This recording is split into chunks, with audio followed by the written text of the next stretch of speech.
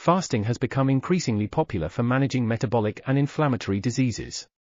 Despite the role that the gut microbiome plays in health and disease, little is known about how it responds to fasting, when the external nutrient supply is reduced or suppressed.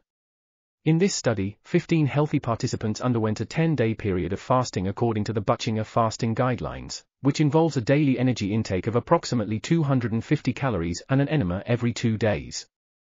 The participants' serum biochemistry confirmed the metabolic shift from carbohydrates to fatty acids and ketones. Their emotional and physical well-being were enhanced. Fecal 16S rRNA gene amplicon sequencing showed that fasting caused a decrease in the abundance of bacteria known to degrade dietary polysaccharides such as Lactospiraceae and Ruminococcaceae.